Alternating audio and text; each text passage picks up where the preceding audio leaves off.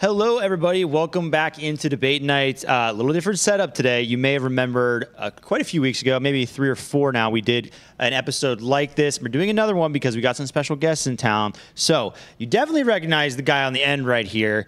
Gary is joining us in person. What an experience. What a pleasure. What a privilege. And we also have Josh here. Josh has never been on this show. Have you ever appeared in any? Yes, you were in a Bogey Bro battle on the Foundation channel. People will know you from there. One of our Heiser Club members, and also in town for the same reason Gary is. I can't give you too much details on that. All I'm saying is we're filming something pretty special right now. Keep your eyes posted on the Foundation channel because, yeah, in a little bit, there's going to be some pretty cool things dropping. So that's why these guys are in town, and we thought we'd bring them in for more of this conversational debate night situation that we did last time when we had Brody and Robbie in town. Basically, we've got some fun topics to talk about. We're going to throw them around the table and just see what happens. That's how it's going to go. Before we get into that, I've got a quick word from the sponsor of today's episode, and that is Manscaped. All right, guys, it's the best time of the year. Football is back. We're talking NFL Sundays, college football Saturdays, and that glorious grind of fantasy football lineups. It is where your inner GM comes alive, setting the perfect fantasy roster, screaming at your TV, and making last-minute waiver moves that either make you the hero or the guy everybody ridicules in the group chat. But here's the thing.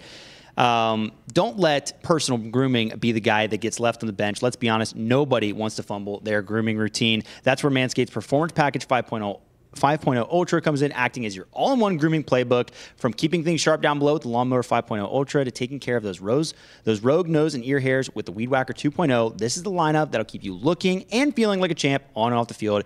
If you want to join the 10 million men worldwide who trust Manscaped, you can go to manscaped.com, use code DebateNight to get 20% off plus free shipping. You guys want to get this kit. It is incredible. It's an all-in-one grooming kit, and the Performance Package 5.0 Ultra is your complete grooming playbook. It handles everything from below-the-waist maintenance to taking care of those nose and ear hairs. Consider it your winning lineup, helping you feel clean, confident, and ready to dominate your fantasy league. It comes with the Lawnmower 5.0 Ultra trimmer. It is incredible. This is the franchise player of your grooming roster. It's got precise trimming capabilities, and it is built for performance. It also has that Weed Whacker 2.0 ear and nose hair trimmer, extremely helpful, as well as some aftercare products and 2 free gifts. You can get the Shed travel bag and the Boxers 2.0 Midnight Bravo, which is, who doesn't love free gifts? Always great. So if you want to check these out, you can go to manscaped.com and use code DebateNight for 20% off plus free shipping. That's code DebateNight at manscaped.com for 20% off plus free shipping. Thanks again to Manscaped for sponsoring this episode. Let's get into it. So, Josh, I'll have you kind of introduce yourself first because you haven't appeared on this show before. These guys have been around quite a bit. So let them know where you're from, what's your disc golf experience, and maybe just give them a really opinionated take on the Pro Tour this year. I'm Josh Alcock. I'm from Harrisburg, PA, now live in Lancaster, PA. I've played about 6 years now, I want to say. Found disc golf when Worlds popped up on my YouTube feed randomly. Had never heard of it before that. Wow. Fell in love. I'm about 965 rated now. And Pro Tour, I feel like I've definitely watched a little less this year than previous years. I do like how there are a lot more winners in FPO now. But Gannon is definitely running away with things. And that's not necessarily a bad thing because it gives someone a goal to get to. Hey, that was FPO last year, so fair enough, fair enough. Okay, well, we are going to talk a little bit about that in specific. So I'll start with, I think, one of the big stories in disc golf that I did want to talk about. I know Tour Life discussed this, Grip Block will discuss, everybody discussed it, but I kind of want to throw around this table. So recently we had one of the more interesting scandals, realistically scandals, break in disc golf, where we basically had a big tournament director essentially embezzle money. I don't know if that's the term that we're supposed to be throwing around, but allegedly embezzle money. I know that we're supposed to use allegedly for everything in these situations, where he had tournament funds, used them for personal expenses, and can't pay people back. So what I want to say is we've heard some different opinions from this, like certain people coming out in support of this person, other people like very much black and white, like this guy needs to go to jail. Gary, you actually had your own kind of fun theory on this. What are your thoughts on this situation? You know, for those of you who kind of paid attention to the big sales going on over the past few days, Dynamic has come out and they're like having these really like almost a fire sale on discs, to the point where I've got people lighting me up left and right. If you want to get this, go on this right now. Go on the site and get it. And I said it's kind of funny how they're doing this quick cash grab. I wonder if they're trying to make this money to pay off the funds to all these players just to save face, for what's going on because of how closely he is related to Dynamic and everything like that. So, yeah, most likely not the case, but definitely a fun theory. Definitely the timing of it is just so interesting. But. Yeah. Josh, like, where do you sit as far as, have you, like, how well do you know the situation? Have you read into it? I've read a little, like an article or two, but nothing crazy. Like, what is your perception seeing that immediately? Were you very quick to be like, dang, seems like you got caught into something like bad, or is it like, no way, like this guy did something awful and like is ready to face the music? Well, I think the first thing is that this probably points to Dynamic not paying very well to he's driven a van for Dynamic for years now, traveling across the country, selling their discs, and to get in this kind of medical debt means he probably doesn't have great insurance, which not ideal there. I guess it's one thing if he's a company and they're paying the money to his company for a tournament versus if he's just using his own personal accounts to, take this money and then used it elsewhere. I'm not sure. It's bad. Yeah. I'm not sure exactly how bad, and I don't know the legalese to that, but I think it definitely is a major issue that is getting swept under by some people, but I think the majority aren't taking it just as he's been a good guy. Right. Well, Hunter, let me ask you this, because this is one thing I think that's easy to perceive without knowing all the details. Is one thing that he said kind of in the post was he had been using funds from tournaments to fund other things in the disc golf industry before getting to this point where it was personal purchases, essentially. So, number one, do you believe that if he was willing to do it once, do you think he did it more often than not? And number two, do you think it was valid for him to be doing it kind of as a business format, using it for other disc golf tournaments and just hoping it caught up in the first place, or was that just a slippery slope he never should have been on? Well, first off, he said he'd done it before. He said he did this every year. Right, but I don't think, but not for personal purchases. Personal, I don't know. I don't think that's what he claimed. This is how I interpreted reading it. I don't know Jay Ray personally, Jonathan Ray, whatever he goes by. I know he's associated with Dynamic. I don't know employee status wise if he's an employee. It seemed from the outside looking in that he almost owns whatever van thing he drives, and that is his business that he vends for Dynamic, and that is his. So if you look at it from a business owner perspective, like, I can understand how this happened. That doesn't excuse it happening. It's still very wrong, right? Because if you look at it, you have this tournament that's a guaranteed sellout or guaranteed. I mean, we're talking $26,000 here. He has $26,000 come into the business bank account, right? I can understand where typically, he said he used some of that for like paying for vendor fees and stuff like that. You can understand the cash flow. He has a bunch of money coming in. He's spending some of that here and there. And typically he said he would earn that money back. If this is his only job, obviously, then he could be pulling some of that money out to be paying for personal stuff and all of that. But at the end of the day, $26,000 still owed back to the players.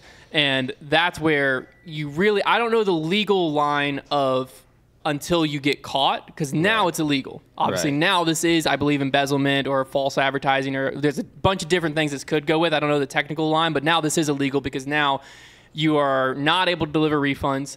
You have now stolen $150 from 170 players. Now that is illegal. Up to that point, what he was doing historically, I don't know the legal line of that. I just know really bad idea. Yeah. Let's put it this way. I think it's easier for people to grasp if you look at it in the scope of a physical product. Yeah. Because this would essentially be like us at Foundation pre-selling I see a PA5 in front of me over there, okay? We have 1,000 PA5s that are coming in, okay? We haven't bought them yet, but we're going to pre-sell them. We sell those 1,000 PA5s for $20 a piece. We have $20,000 come in. Then instead of buying those PA5s to sell to people, we then spend that on other stuff thinking, well, that money will eventually make it back. Like, we'll be able to recoup and buy the PA5s later. Then when it comes time to buy the PA5s, we've put all the money on black, lost it all in Vegas, and now I'm like, hey, not only can I not send you the PA5, I can't refund you either. Right. Like when it's tangible like that, it feels a lot more black and white. Like, oh, not dip, that's wrong and illegal. Now, Terry Miller's called a lot of flack.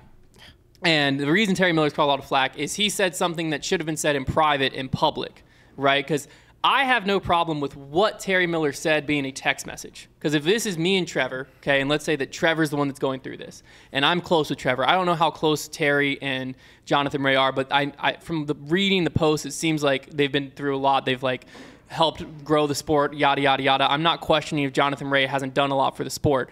It doesn't matter what you've done for the sport. You just stole $26,000. But I can understand if Trevor just went through that and people online are piling on him. I know Trevor's in a bad spot because I know him personally, and then now he's getting piled on. Of course I'm texting him and saying, hey, man, look, don't listen to the people online. Like, I'm here for you if you need help. If I can help you however you need to really get yourself out of this, like, I'm here for you as a friend. That's fine, because that's not me publicly saying, I support this guy. Don't worry. Trevor's a good guy. I know he stole $150 from you, but he's a good guy.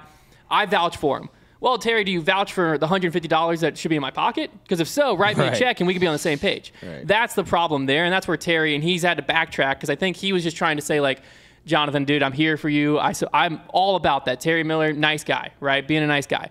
Doing that publicly then puts him in a bad spotlight. Real fire on right now is I haven't seen this, but I heard that Rebecca Duffy / the PDGA basically came out, and it seems like, well, we got to do our due diligence. Right now, the hate he's receiving is punishment enough. No. Whoa. Okay. No. The PDGA, this should be right with this. Brody put this on Tour Life, and it's a pretty good way. If I walked into, if there was a known robbery at a bank, BB&T just got robbed. $26,000 is missing. Maybe he doesn't even exist. So that's crazy. Truist just got robbed. And I walked into the Lynchburg Police Department and I said, hey, you know that $26,000 that's missing from the bank? It's me, man. I stole it. Yeah. It was me. Are they going to be like, okay, thanks for the information. Let's investigate. Then we'll arrest you. Yeah. And let me walk out the door? No. They're going to put me in handcuffs and be like, this guy just committed. We have it on record. He just committed to doing this. We're gonna arrest you, and then we'll figure what's going on. The PDGA right now, this is their chance to make sure no one else does this, and say, hey, not only did he just promise a player's pack was going to have 3 discs and he only delivered 2, and where is that gray area? We got to figure out. This is a pro-only tournament. Yeah. The only thing players are getting here is cash. It's a very straight-up transaction. I don't have cash, and he's admitting I've lost the money. Now, did he fall into hard times and all that? Sure, it sounds like it. It doesn't excuse the action, though. Yeah. And as the PDGA. This is freaking Bradley Williams got, a 9-month suspension, like a bunch of probation and suspension for shoulder checking Matt Dollar. Yeah. This guy just sold $26,000. I'm sorry, I've shoulder checked someone before in my life. I've never sold $26,000. Not now. We're comparing apples to oranges there a little bit, but still, if you're going to suspend someone from their lives earning for that long and then put them on probation, Nico LaCastro similarly just stood up to an official and got suspended. This tournament director, he should not be running tournaments for the foreseeable future, possibly ever. Yeah. Or at least hey, we're going to suspend him until we can look into how this happened and make sure what did you break, how did it, what happened. So you're suspended until we figure that out. Once we figure that out, you're banned for life. Like, the PDGA needs to be proactive there, because if not, why wouldn't other people do it? Because that's the other thing, is this could have been easier to sweep under the rug and no one know had it been an AM tournament. Because if this is an AM tournament, you have $26,000 come in of AM registrations. You can kind of cover $26,000 worth of players packs with like $10,000 to $13,000. Right. So now you only have to make up half. And then PDGA wise, if you gave that direct value back out, you can lose the other $13,000 and kind of wipe your hands clean and be like, okay, well, I gave out 100% value in and out. People might be upset that their players pack, they're not getting payout or whatever, but I'm clean by PDGA rules. Right. And you can live that life. Pro tournament, it's just cash in, cash out. And I've heard rumors of people stepping up to cover this. I know there was supposed to be some announcement on Smashbox last night. I haven't had a chance to watch that yet. So I don't know if someone's going to step up, eat the $26,000 and cover it. If they do, big props to them. But it doesn't excuse what he did. And I know he probably fell into hard times. I don't want to pile on him. But he stole money. Right. At the end of the day, you got to be charged for crime. Yeah, especially when the PDGA kind of lauds itself as, hey, we are the runners and organizers of tournaments. That's our thing. We make this happen. And I think there's so many people. This is just on the big stage with a really well-known TD. How many other smaller TDs have done stuff like this? So it calls into question, like, what systems of accountability are they putting in place to make sure this doesn't happen? Because I know we've all been in this place before, like, I'm not sure what the TD's doing with our money, but somehow it's there. You know, so what is the PDGA doing? Like, that's the next thing for them is I want to know, you know, take your time for your investigation. I agree with you, Hunter. Like, let's get this guy out. For now, he's suspended from running tournaments. But what is going to be our answer for the future if we're supposedly the organization that runs tournaments? Yeah. How are you going to handle this? You know, what systems of accountability you're building? Well, I think one thing, the PDGA, this should also be a gut check moment a little bit too for them, because it's too easy to do as well. Because on the back end, as someone who's run a bunch of tournaments, the PDGA just believes what I feed them. So if I said I'm charging $40 entry fee for this tournament, and I tell the PDGA the players pack was worth $45, but I gave you one disc, and I'm like, well, it was a custom stamp, you know, had a artist do a limited edition custom stamp, so you could flip it for $45. That's its market value, but it's one singular disc. Right. Well, no, but the PDGA, it's just going to be a green check mark because I type in whatever I want to type in.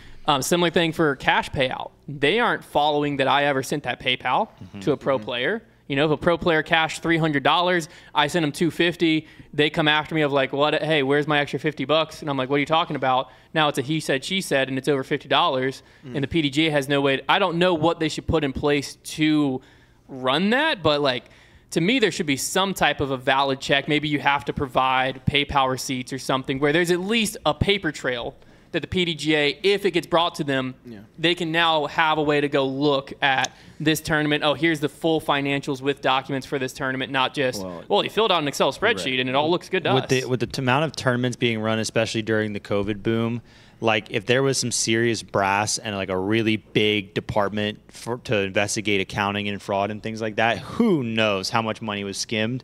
Like everybody's been in tournaments that have suspiciously low payouts or players packs. It's that's just a fact of disc golf. But this is certainly one that's right in their face. So hopefully they set some precedent that at least will strike some fear into some people. But yeah, moving on from that on to kind of a lighter note, that's definitely going to be interesting to watch it develop because, you know, I mean, at the end of the day, regardless of if people pick it up or whatever happens, it was a, you know, serious amount of theft. A lot of people were affected by that. So we're going to talk a little bit about disc golf season now as we kind of get closer to the end. We are about to head into the playoffs. Actually, they will be starting tomorrow as this releases. Ooh. So here's the thing. We talked a lot about playoffs, and, you know, on Grip Lock on Monday, we got kind of fired up about it because talking about how they don't really seem to be enforcing them well enough to give them any amount of meaning that they would have. So what I really want to know at this point is, do we feel like the playoffs mechanism is worthwhile? Even if it were enforced, would it actually be worthwhile, I guess is the question. Or is it really not that important? And did the Pro Tour maybe just jump into that too soon? Like, what are your thoughts on even making the attempt to do it, and especially the fact that they're not enforcing it? Josh, what do you think about that? I think when you just said too soon, I think that because they started last year, they started calling things playoffs. Maybe 2 years? Maybe 2 years? Yeah. 2 years ago, way too early. I think this year seems to be one of the first, minus the couple people that are outside of the numbers that are signed up, but this year seems like one of the first ones where there's actually people being left off. That I think the cut is close, and maybe they should have gone a little lower to start, and then maybe it's 72, let's say, for the first one. And as you get more notable people, you can increase the cut. That's not that tough, but it's definitely going to be tougher for them to cut it down more until, you know, maybe there's more money coming into this and people are a little more driven towards success and people making a career out of this versus people who are doing it for the love of the game. They want to travel around, keep traveling around with their buddies and make enough to go by. So it's becoming more competitive. This is a competitive thing that's getting added. I think it's a good thing. There should be a cut at the end of the season. Just what level should it be? I think they were a little early or a little loose with it when it is playoffs, and every other sport that we see has a larger cut than like 50% of the field is getting cut. Right. I don't think that there's 216 players that you can comfortably say are touring professionals. Yeah. I think it is certainly a weird line. Hunter, how do you see things? I know you're frustrated with the playoffs and how it's been enforced, but do you think they should bother with it at all? Yeah, well, what's funny to me is Brody on Tour Life revealed that he got an email saying, "Congratulations, you've qualified for GMC." He didn't read it. That is but he very didn't funny. notice until he was already here. And I think they said Silas might be able to fact check me. What place was Brody in? 140 something? 149. 149. Yeah. Oh, yeah. So 49 spots outside of the cut line got an email saying, "Congratulations, you qualified." So Lovely. for me, if we're running the playoffs that way, they're a joke. There's no point to have them. Because now you have a player like Brody who read top 100. I'm not in the top 100. I didn't even think, oh, they're going to let other people in. Now, was Brody going to go up to GMC and play? Probably not. Yeah. But was there a player who was in 147th that got that email sitting in California or Arizona and's like, do I book a flight to Vermont right now? Like, I Right. just got home for the offseason. I thought, maybe. Like, if we're I'm comfortable with the idea of playoffs. I think it adds a good element, okay? But what other sport says X amount of teams make the playoffs? If one team's not feeling it, we'll throw another one in, though. Like, what other, like, if you're doing playoffs, great, fine. It's a good storyline, it's a good drama. But it's not if, like, Justin Rozak, he texted me because he thought we didn't talk about him. I did bring him up. Love the guy. Awesome dude. Whatever, okay? That's beside the point. He's in 154th in the Pro Tour standing. He's playing this weekend. Oh, he did end up in. Yeah, like, what are we doing? What's really going to be an interesting predicament is you have a guy like Tristan Tanner, who's had an off year. I think Connor O'Reilly was also on the bubble. I don't remember if he was in or out, but Tristan Tanner shouldn't be playing this weekend, is playing this weekend. What if a guy like him pops off and wins this weekend? Now he has earned a spot to the Tour Championship with that win in a tournament that he shouldn't be playing. That's a big one. So what That's a happens big there? one. Is it going to happen this year? Probably not. It could, Outside though. the top 100, probably not going to happen. Think about a guy Could like it? Drew Gibson. Absolutely. What if, like, Drew he's won won. MVP, he's in 94th, I think, Pro Yeah. Tour standing. If he wins MVP, same scenario. He now has to get to the Tour Championship in a tournament he shouldn't be playing. That's in. crazy, So yeah. if we're I didn't making a think about that. playoff cut, I'm fine with that idea. I think the reason they want a full field is because they want the purse to be bigger. Yes. Screw the purse. The only thing we as fans care about is what is first place taking home. Yeah. And the bottom part of the field makes the purse bigger, but it statistically typically doesn't affect the first place payout. Every person you trim is just making one more person you have to pay, which basically washes it out. So just keep trimming the field. Maybe we go 70 person for the first round, 50 for the second thing of playoff, and then 32. And it will increase the drama, increase the product at home, keep the payouts for the top high, and then gives us a reason to care. If we're running the playoffs this way, though, forget the playoffs. Just have a Tour Championship. These playoffs are pointless. Just make them I both agree. plus events, which also mean nothing to me. Make them both plus events, and then just run the playoff, run the Tour A lot Championship. of additives. Yeah, the thing is that what makes a great playoff situation, I mean, look at a sport that's done it super well. Look at like the NFL. They create an exclusivity factor when it comes to playoffs. When they get close to it, they will change games on the schedule so that you get to watch the games that really matter. So one of the things I'd love to see is that as we get closer to playoffs, number one, exactly like you said, Hunter, cut the line of the number of people who are going to get in down, because this should be something players should aspire to be a part of. Not just, I didn't do very well this season and maybe I had one event that was great, but I can still play at GMC. That's just ridiculous to me. But give us the storylines. The last couple events tell us, hey, here are the people who are on the bubble. They're not in the top 75 right now, and they're not going to get an invite to the playoffs, which is make it a bigger deal. Right now, it feels like the importance of whether you make it into the playoffs or not is just as important as they're showing us the Q series. Yeah. Yep. Yeah. That also would give you more content because that first round, they can stack a card of those players, send a camera out. Now, when there's a downtime, instead of sending the drone into the sky to take a picture of a fairway, you can roll footage of that card of the people that maybe hole 7, they had something crazy happen. there's a camera there. Yeah. You're not a fan of drone B-roll shots, Josh? They look good. We ought to make a grippy for B-roll shot of the year, because like my favorite still of all time is the golf ball cleaners. That's a good one. That to me, I really liked the bleachers at Worlds. that The was empty also really bleacher. good. Empty bleachers. Yeah. That is was a very fun one. good. There might be some good B-roll in the videos we shot, it's so this funny. time. That's But true. You gotta watch those to find out. Yeah. So speaking of the playoffs, and they are happening, and then we do have the Tour Championship, and one guy right now is running away, and that is Gannon Buhr. He even is taking it out on the field when it's not on tour. Went to a Q Series and won by 12 recently. So here's the question. We obviously have a new format this year. We're going to be playing 4 rounds with a stroke head start that isn't going to reset. So my question is, how close does somebody have to get to Gannon to win? Because this is a guy that you give him leads, you let him get in control of tournaments, you give him high levels of focus early on. He's been very hard, nearly impossible to beat. So I'll remind you, first place is going to start at 10 under. That would be him. Second place at 9, third at 8, fourth at 7th, 5th through 8th at 6 under, 9th through 12th at 5 under, 13th through 16th at 4 under, and then it kind of keeps going down every 3 spots until finally even par for 29th through 32nd. So obviously a 4-round tournament. That has kind of been one of his strengths. Hunter, how close does somebody have to get to him? And maybe do you even have a player that might be fitting in that slot?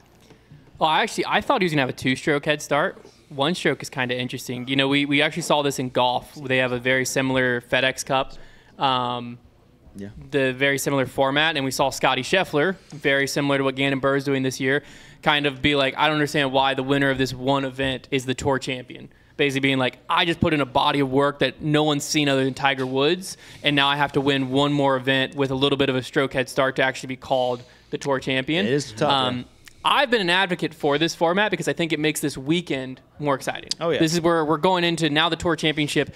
It gives the favor to Gannon Buhr having a stroke head start over, no offense to Nathan Queen, but the year Nathan Queen just got hot in the bracket play and won. Yeah. I don't like that because that year Nathan Queen was the Tour champion. Right. And was probably one of the, I think he was in like 26 going into the, or something like that. No, he was He might a be lot. 31st I think he or was something. one of the last spots. So yeah. 31st. There you go. And he won the Tour. Like, I didn't like that format. This format does favor the top. But across a 4-round event, I mean, it's basically like this is a 5-round event.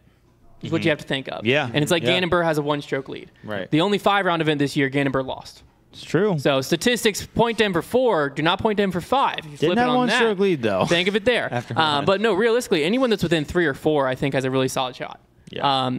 We're going back to Nevin unless they've announced a change. I think it's still Nevin. Nevin. Check, yeah. So honestly, Isaac Robinson is creeping up towards that top few spots. If he's not already there, you gotta like him. You gotta like Ricky Wysocki, who's going to be up there. I think both of those guys, if they're within 4 shots, they're right in it, attacking Gannon. But for the continuity of the season, I want to see the best player win. I want to see Gannon Buhr go out there and win this thing so that we have a Tour points champion and the Tour champion matchup, because Gannon Buhr has played a phenomenal season and he deserves that title. Yeah, it's a satisfying exclamation point for sure.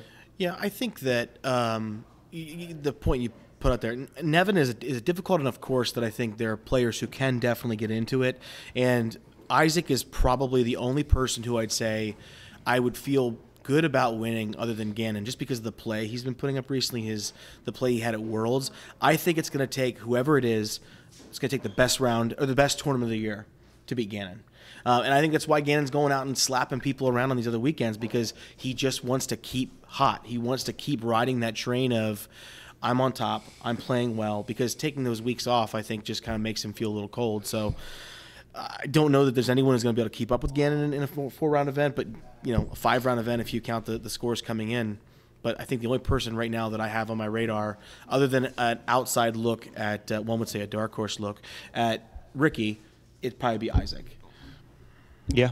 Yeah, Josh, what do you think? I think that the season Gannon's put up, he definitely should take it, and I think having a 1-stroke lead might not quite be enough. I almost think that it should be a little less tiers of leads, but a little more like first place has 2 strokes on 2nd through 8th, and then 8th through 16 is another 2 strokes. It's like bigger tiers. Bigger tiers, it still gives people, because the person in 32nd at this has zero chance, realistic, unless they turn into the best disc golfer on the planet immediately. Well, which I don't know where Paul's sitting. Depends if it depends if like an Eagle McMahon would fall into that if an 32nd spot. Yeah. What was the head start? Because Isaac Robinson currently sitting in 5th. What is that head start from 5th up? 4 shots. 4 shots. Because this is where the playoffs are really interesting to me. Is these next 2 events, the top half of the field are jockeying for their stroke head start position. Yeah, big difference. Because Isaac being 5 shots back or 4 shots back, probably not happening. Yeah. Very possible, probably not. Isaac getting to 2 shots, I really like him there.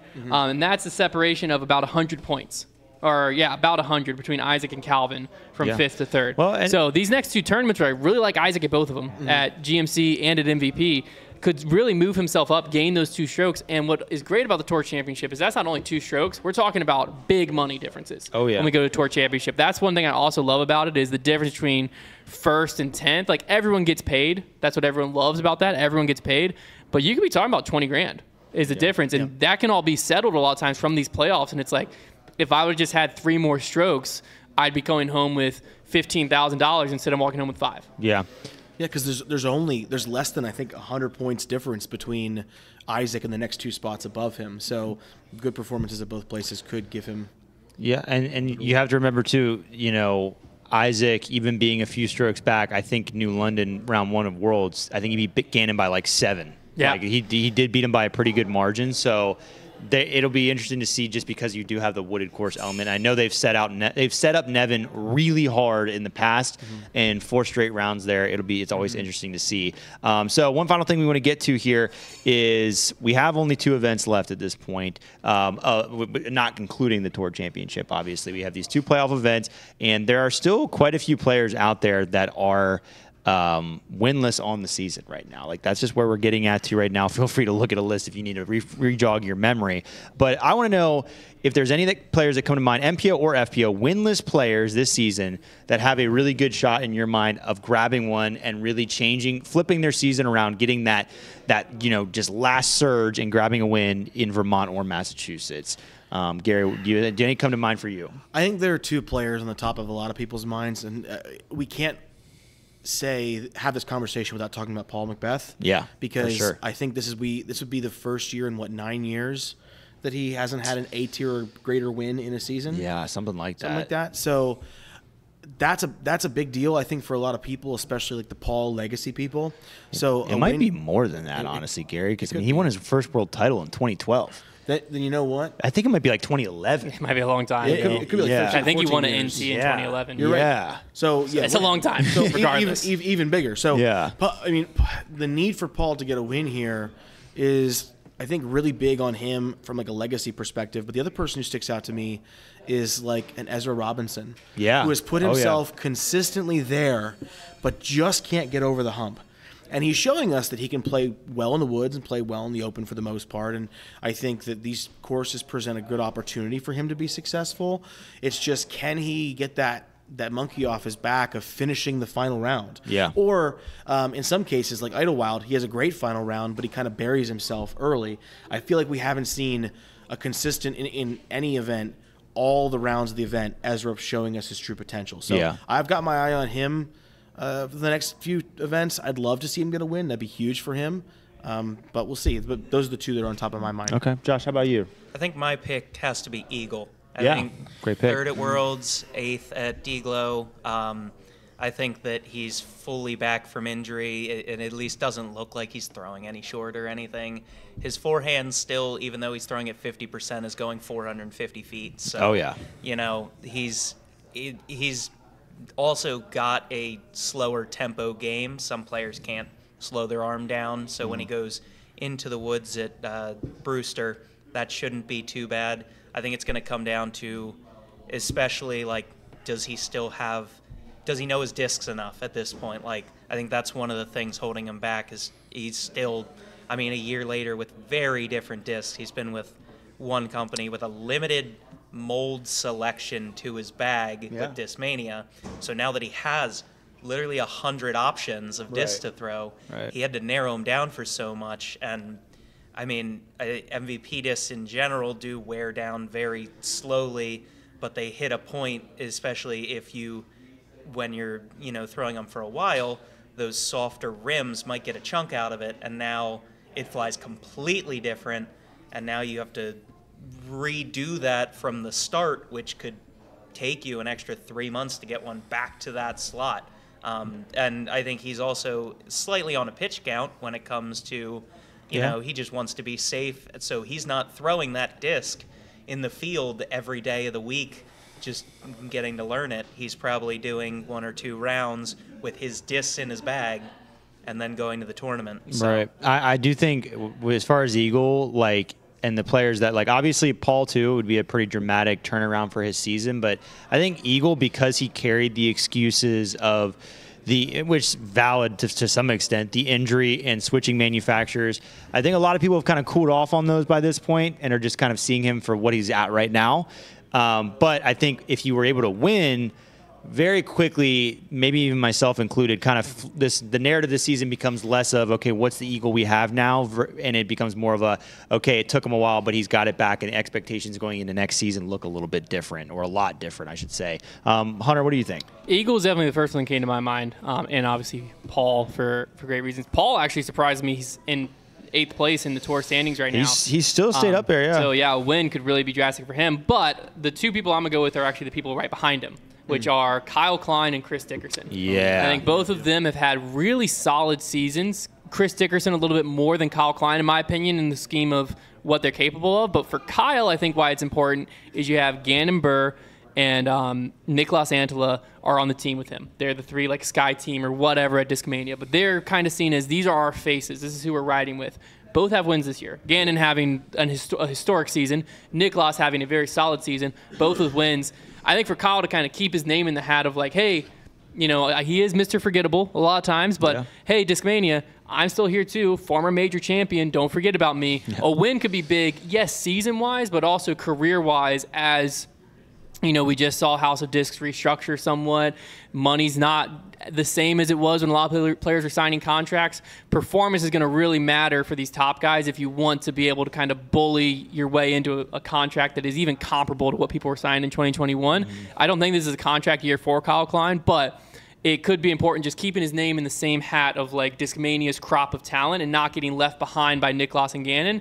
And then Chris Dickerson, just legacy-wise, he doesn't play when we go to the West Coast. I think he finally traveled to Europe this year, but a lot of times that's not happening either. He doesn't.